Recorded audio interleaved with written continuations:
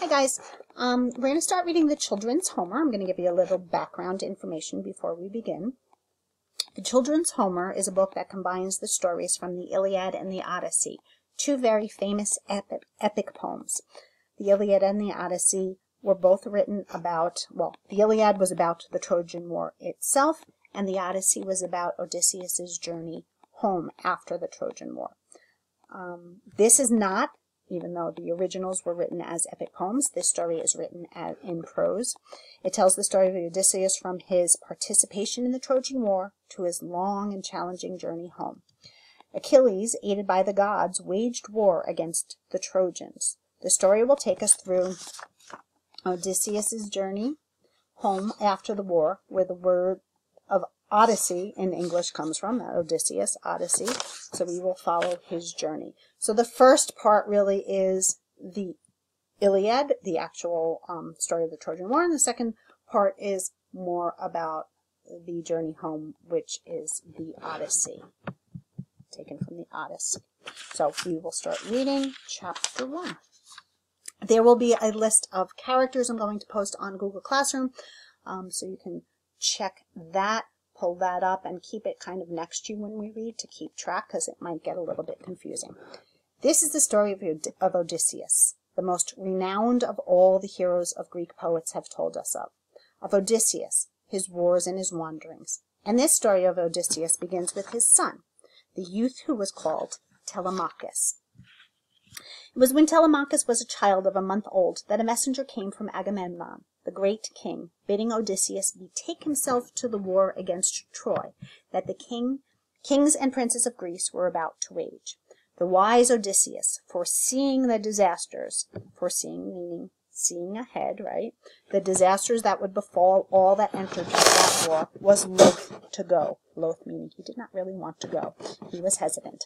And so when Agamemnon's messenger came to the island of Ithaca, where he was king, Odysseus pretended to be mad. And mad we mean crazy, not angry. And that the messenger Palamedes might believe he was mad indeed, he did a thing that no man ever saw being done before. He took an ass and an ox and yoked them together to the same plow and began to plow a field. And when he had plowed,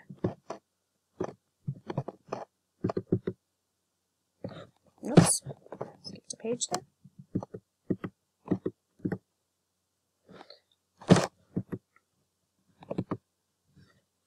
Can't find page 2 on here, but when he had plowed the furrow, he sowed it with seeds that would grow, but with salt. When Palamedes saw him doing this, he was nearly persuaded that Odysseus was mad. But to test him, he took the child Telemachus and laid him down in the field, in the way of the plow. Odysseus, when he came near to where the child lay, turned the plow aside, and thereby showed that he was not a madman. Then had he to take King Agamemnon's summons meaning a calling there. And Agamemnon's word was that Odysseus should go to Aulis, where the ship of the kings of Prince of Greece were being gathered. But first he was to go into another country to seek the hero Achilles, and persuade him also to enter the war against Troy. And so Odysseus bade goodbye to his infant son Telemachus, and to his young wife Penelope, and to his father old Laertes. And he bade goodbye to his home and his lands, and to the island of Ithaca, where he was king.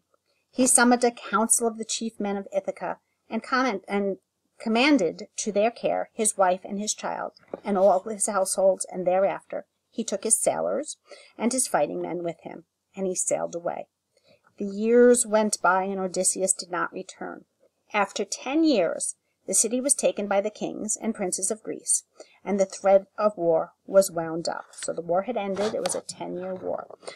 But still, Odysseus did not return.